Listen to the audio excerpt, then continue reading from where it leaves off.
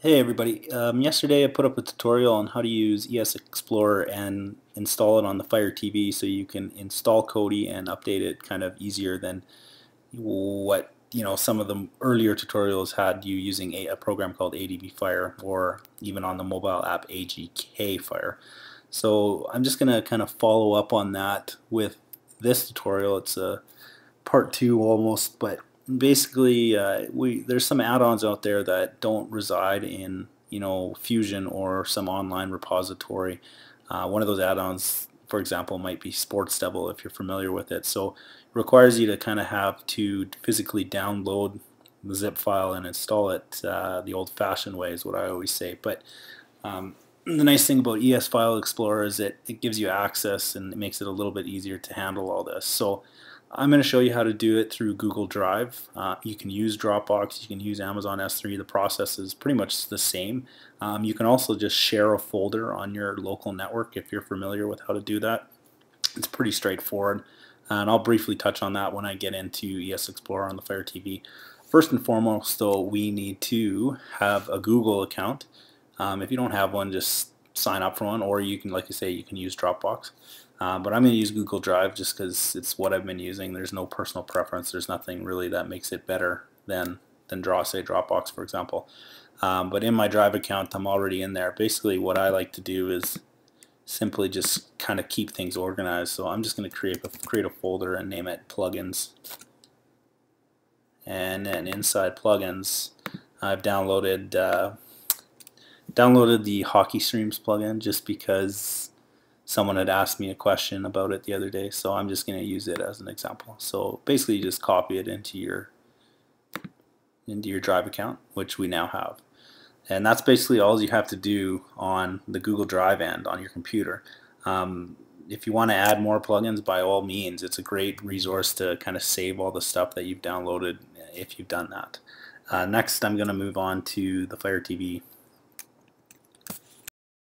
All right, I'm back, and I'm back with a terrible cell phone video. Unfortunately, I can't find a way to get the Fire TV on my computer to make this a little bit cleaner, but you should be able to follow this. It's pretty straightforward. I've put a written tutorial on my website as well. So first thing you want to do is open up ES Explorer after we've created our Drive account or Dropbox account for that matter. And we'll be greeted with this menu, of course, again. So this time we want to go down to Network, and we want to choose, before I go through this, I guess I'll just show you. So if you have a home server and you know how to share folders and stuff like that, you can use LAN. If you click that and scroll to the bottom here and hit New, you can enter in your server IP / the folder you shared, and if you've set up password protection on there, you'd enter that in there, and then basically you should see the files. And it's basically the same thing, you just have to have that information. So I'm going to use Google Drive, as I said. So instead of LAN, we'll go to Cloud, and we want to scroll to the bottom again, click New. And as you'll see, there's a bunch of different options. You can use Dropbox, OneDrive, Amazon S3. I'm using Google Drive, so I'm going to click that. It's going to load the authentication. So the next thing I need to do is enter in my information, which I'm just going to pause, and after it's done, I'll show you. Okay, now that I've entered in my information, you'll be greeted with this page where it will give you, say, ES File Explorer would like to, basically just wants permissions to access ES Explorer, or Google needs that. So at the very bottom here, you can see the Allow button. You just want to highlight it, click Allow, and then you should see your Drive account.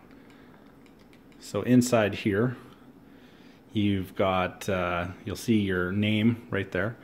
So inside here, you'll see the folder I created called Plugins now. So we want to click in Plugins. So, and there's the repository that I've added.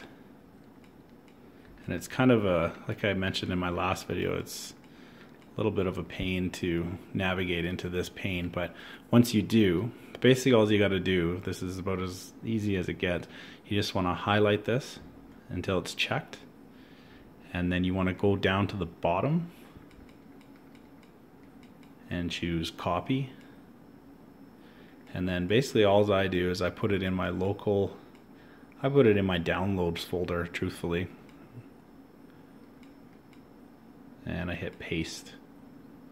And now it's copied onto your Amazon Fire TV. So once we've done that, really the only thing we need to do is open up Kodi.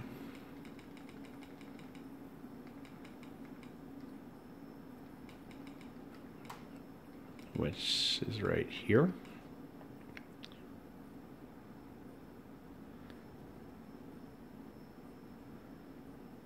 And we go to System, Settings,